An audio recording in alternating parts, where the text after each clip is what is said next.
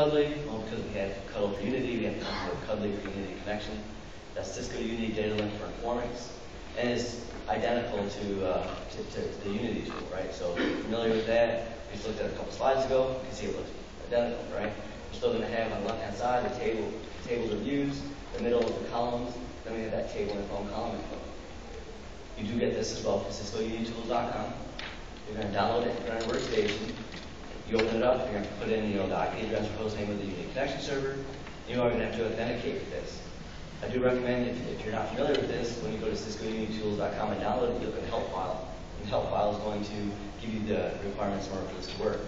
You do need to create, you have a user with the proper roles in order for it to work, so there is security built in, and you do need to have the proper access to log in. So it has the same features. You can see you can mouse over the GUIDs, and it will show you what it relates to as well. Just a couple differences.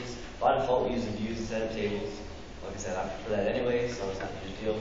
But if you are one of the people who like to look at the actual tables, go under options, and choose tables and look at it.